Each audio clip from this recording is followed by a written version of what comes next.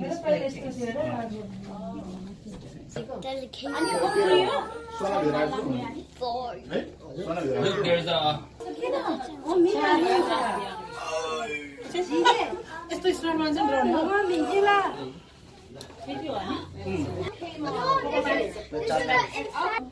Good morning, everyone. Thank you. My name is Joanne, and I'll be your guide this morning. I'd like to have your attention here at the map on the wall. So our museum has 6 rooms with relics and displays, and we're going to tell the story of the Delaware or Lenny Lenape Indians. It's okay. Well, if she quiets down, he'd come back in with her. Or if you have a bottle or something. Okay, so this is called the Map of Migration, and archaeologists believe that as early as 32,000 BC, man could have crossed the Bering Strait, which is a waterway that froze over. And these first men came from the lower tip of Russia across the Bering Straits into our state of Alaska. And the reason these men were wandering is these people were searching for food. And the animals that they hunted are now extinct, such as the woolly mammoth and the mastodon.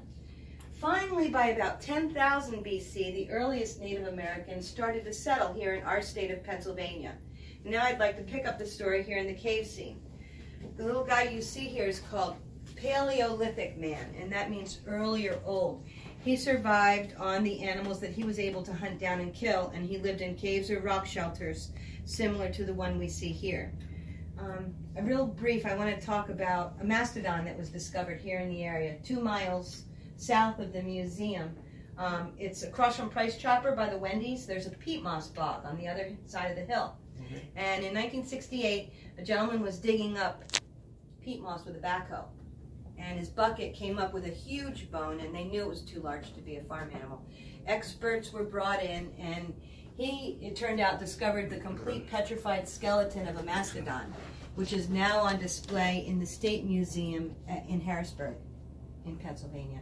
So if you're ever lucky enough to visit Harrisburg, near the Capitol building is the Pennsylvania State Museum, and that mastodon is on display there. So when that animal was alive, that's when the earliest Native Americans looked like the little guy you see here, and he lives in caves or rock shelters. As time went on and man evolved, he learned how to create better weapons and tools. So now I'd like to pick up the story in the green display behind you. So if everyone would like to make a half circle around the green display, it's easier for everyone to see. And not to worry for those of you that can't quite get a good look at the certain things while I'm talking about it. When I'm done speaking in a room, you're more than welcome to hang back and get a closer look at some of the items in the display. On the back wall, you'll see an atlatl or spear thrower. This was one of the first levers. It was also the first Indian weapon. It was a spear. So by using the atlatl, the Indian could double his thrusting power and hit an animal at about 50 yards away. And the atlatl was made by using a hickory as the wooden part of the shaft there. And then they would use a handle on one end made out of antler or bone, and on the other end there's a hook made out of bone or antler, which fit into a notch at the end of the spear. So by using the atlatl, the Indian was able to double his thrusting power and hit an animal at about 50 yards away. The shiny polished stone that you see in the center of the shaft was called a banner stone, is called a banner stone, and that was added for swing weight. To the left in the display, you'll see a bola, which is another prehistoric weapon. Simply rawhide strips with rocks tied on various ends, and it was swung in a circular motion around the Native American's head, and then he would whip it at, let's say, a flock of turkey. The bola would then entangle the bird's legs and wings, causing him to slow down, stumble, and then the Native American could close in and capture his meal for the day. On the back wall, you'll see a post mold. And I used to think the post mold was kind of boring, and why do they have it in the first display, until I went to an archaeological dig site and actually saw post molds. It was really exciting at that point. A post mold was a pit dug in the ground that supported the posts that held up their bark homes. And years ago, when the natives were forced to leave the area, their lodges were burnt to the ground. The post then left a discoloration in the soil, which was a clue to archaeologists that there was once a village site in the area. So chances shrunk. And as the wood began to burn and char, the native would hammer away at it with his axe. So now your choice. We can all group together in the bark house and I'll talk about it then. Or we could walk through. तो गर्छ नि भुइँको बनाउँछ नि झट्टारो झट्टारो कि पट्टारो You know, that's a good question. I'm wondering if they used a pillow or not. I'll have to find out. Is that everyone? Yeah, everyone. So this is the bark house. It was built to scale, so it's about the same size home that a Native American family would build to live in. This is a platform, and the Indian word for platform was hasoon. You guys can say that word? Hasoon. Very good. Very good. Sometimes they made them like bunk beds, so that they had storage space above and below. They never slept there because the cooking fire was constantly burning, and the smoke rose so slowly from the fire through the smoke hole in the ceiling that the natives always had a 2 or 3 foot layer of smoke ever present inside their home, which is why Native Americans sat cross-legged on the ground, Indian style. It wasn't really a custom or a tradition, it was out of necessity so that they would be beneath the smoke layer.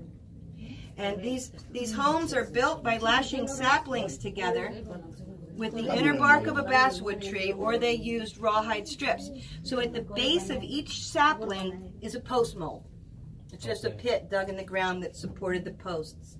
Then they would layer sheets of elm or oak bark in a shingle fashion around the frame, and they would drill small holes in the bark with a stone drill that they made. And they would lash these shingles to the inner framework with the rawhide strips.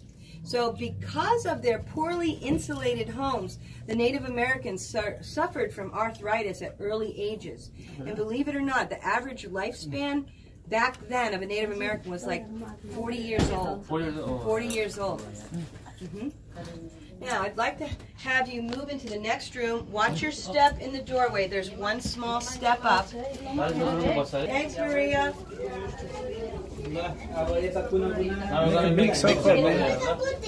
Make a big circle.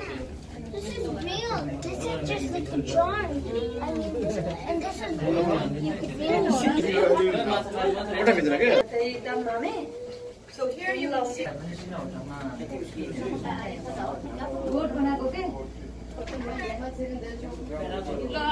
Indian village.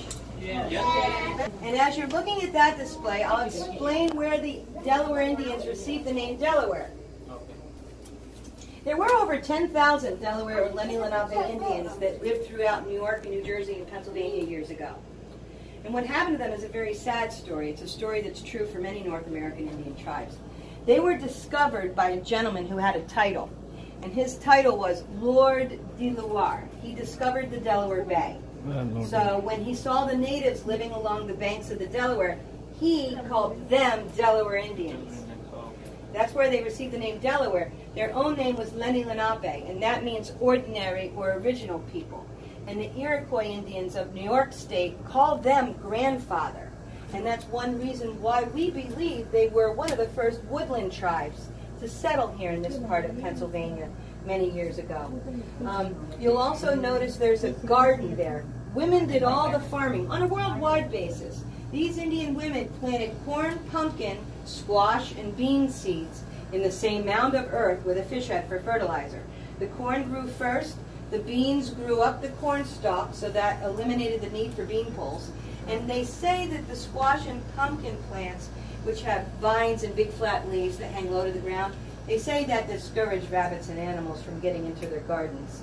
Anyway, over time, because they planted the same vegetables in the same plot of earth year after year, it would deplete the minerals in the soil.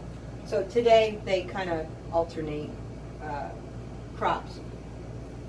Years ago, when this occurred, they would pick up their village and relocate. That is why sometimes archaeologists find one village site right on top of another, because at some point in time, another clan moved into that area. So I had mentioned Lenni Lenape being their own name for themselves. In the Lenni Lenape tribe, they had 3 different clans. Muncie was the wolf clan. Can you say that word? Muncie. Very good. Onychological. You guys did good. So that's the turkey clan. And then the turtle clan was Unami. Unami. So they had the Muncie wolf clan, the Onychological turkey clan, and the Unami, which was the turtle clan. So when they would group together for different festivities, they married into different clans. Okay. Now here in the green display we have our pottery or Indian dishes. This is a Susquehanna water jug, and the marks around the top are indicative of the Muncie or the wolf clan.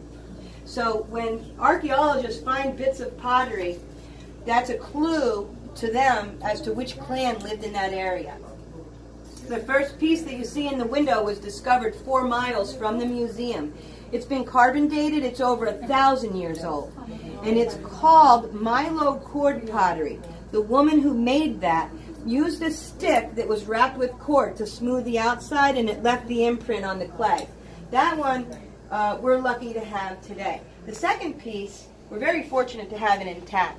It was originally obtained in early 1700s by a local family, and they had lived in Shawnee on the Delaware years ago. Their last name was Tribal. They are from East Stroudsburg. And they passed that piece of pottery from generation to generation. So that's why I say we're so lucky to have that intact today. The little old gentleman was saving spare change in it before we got it. This piece is also Muncie pottery. The curator's wife tried to put this one back together, and she never could fit the rim around the top. So he tells everyone that the doctors finally gave the okay to let her out of the home any day now.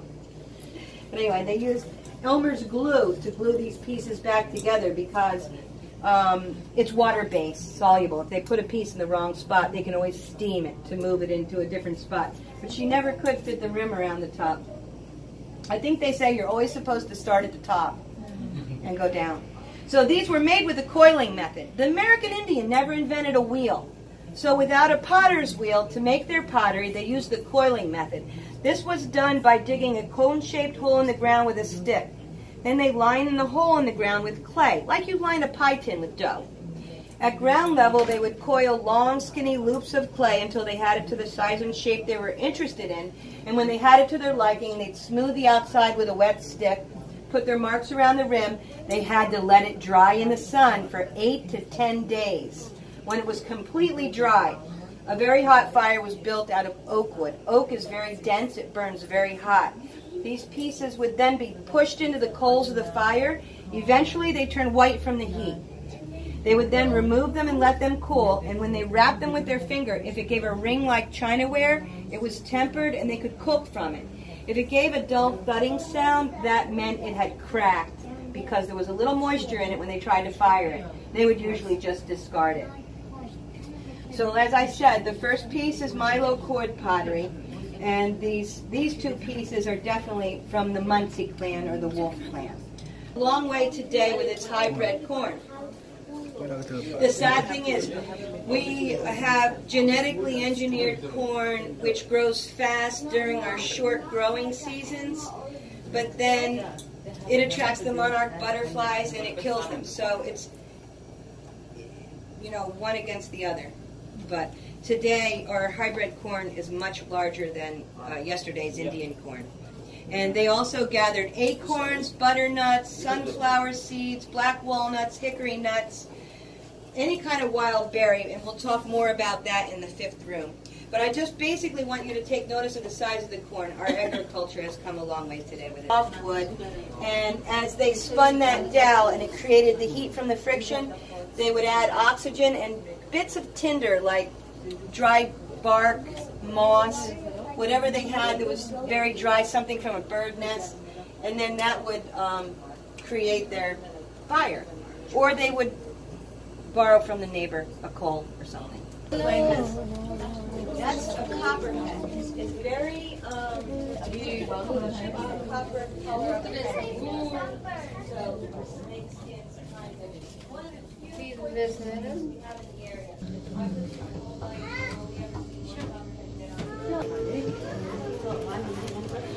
the bathroom, I think they had a designated spot in the ground. That's a good question. Did everyone notice the mystery?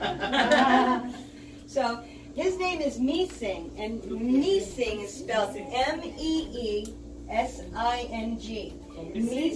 Meesing spirit protected the animals of the forest and made sure that years ago, Native Americans living at opposite ends of the country had a belief in a creature which was similar, and they didn't even speak the same language.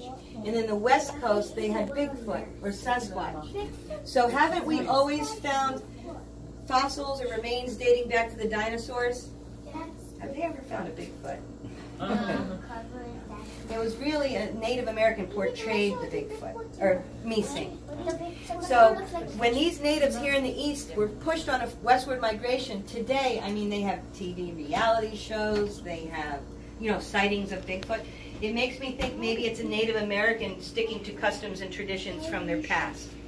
Because we've discovered fossils and back to the dinosaurs, and they've never found a Bigfoot. Yeah. So his spirit was there. I kind of think it's like our Santa today, because sightings of the Meesing were either 2 times out of the year. So that's why I say maybe when these sightings of Bigfoot are made in the West, maybe it's just a Native American trying to stick to customs and traditions from their past. Now here in the yellow display we have the art of flint knapping, or methods of flaking. The arrow on the back wall is a Delaware Indian arrow. The shaft is made out of hickory. The tip on the end is called side-notched unendoged chert, which is just another name, fancy name for New York State flint. The feather on the end, who knows what kind of a feather that is on the end of the arrow? Yeah? What kind of bird do you think it is? I'll give you a hint. Should I give you a hint? Yeah. November 25th, we all have it for dinner. See, you guys did good. That's from the wing of a wild turkey feather. Do you know the curator had a group of Cub Scouts in here, and when he asked them what kind of a feather they thought that was, one of them thought it might have been a raccoon feather. Yeah, it looks like it. Yes. In this area, the Native Americans used flint, jasper, and quartz to make their spear points and arrowheads.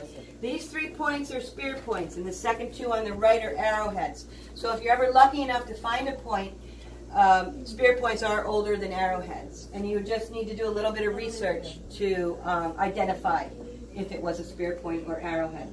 They used hammer stones, indirect percussion and direct percussion to flatten their piece. And when they had it to their liking, the last step was pressure flaking, where they put buckskin in the palm of their hand so they did not cut themselves, and with an antler they would press and twist simultaneously. So at the same time they would press and twist. The Indians were wearing too? Yeah. Okay, use a different view from this side of the room.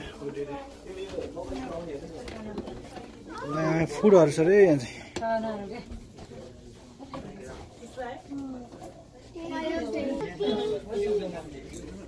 just going to stand right there. I always think I don't know if I'm going to remember everything. Nervous about.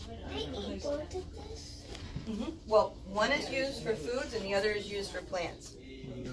Oh, so here in the last room, we have plants that are used for foods and medicines. Lamb's quarters is actually wild spinach. They gathered blueberries, elderberries, chokeberries, blackberries, cranberries, strawberries, mulberries, gooseberries. They dried them and they stored them over the long, hard winter months when hunting was scarce. And they made dandelion spring tonic, which is probably like my grandmother's dandelion wine, but they call it a spring tonic. They added wild garlic to their venison. They made persimmons bread. They made flour from acorns, chestnuts, the Indian potato, corn, and they mixed all kinds of dried berries and nuts into their flour. So they had quite a variety there. They gathered black walnuts, butternuts, hickory nuts, amaranth was ground into flour as well. They made a tea from wintergreen, which cured kidney disorders. They knew how to make the medicine from the root of a cattail, which dissolved kidney stones.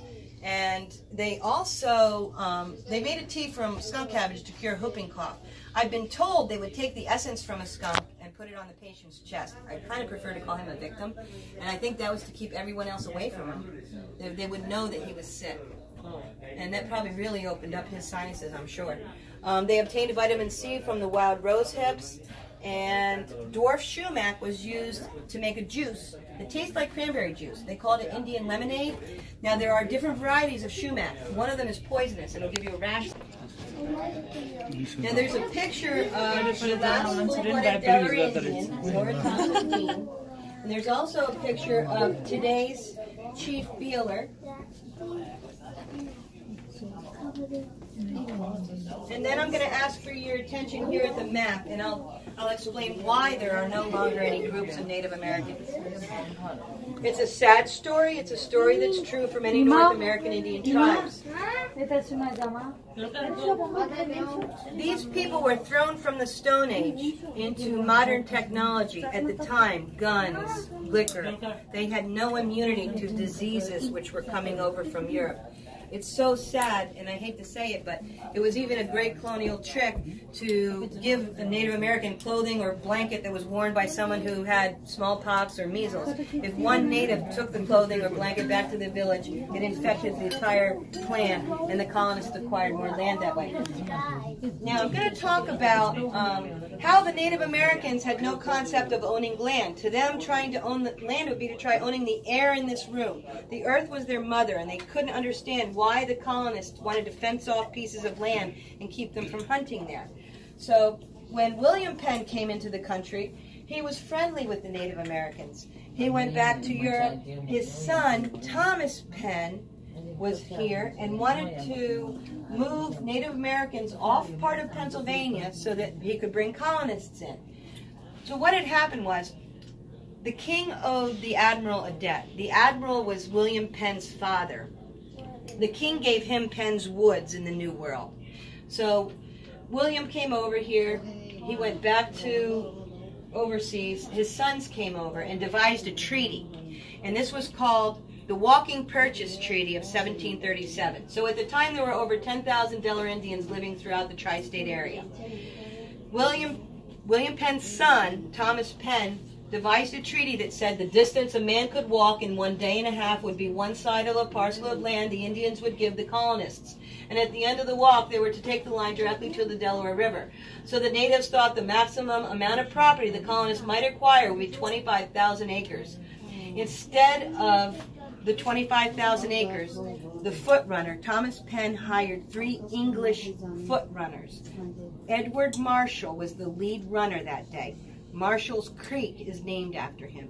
He covered a distance of 65 miles, where Edward Marshall fell over in Jim Thorpe.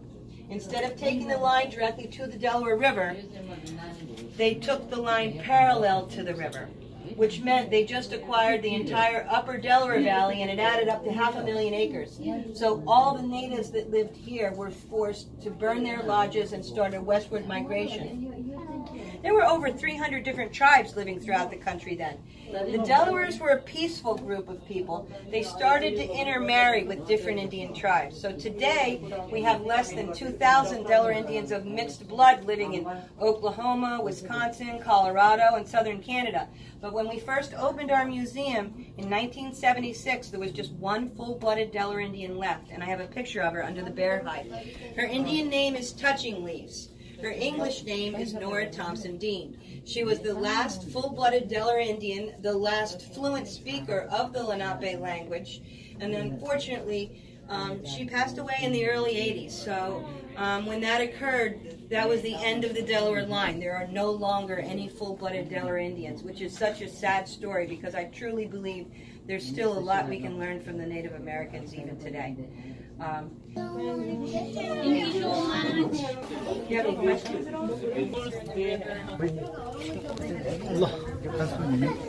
This is the gift shop. This is the last one.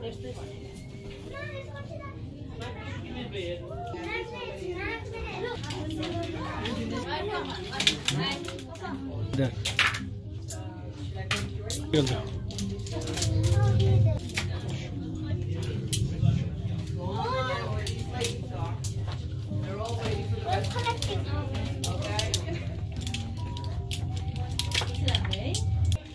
We have 2 stores in this location. Oh, okay. Is there a Mo upstairs? Yep. सेलमा चाहिँ चाहिने कुरा छ अन्त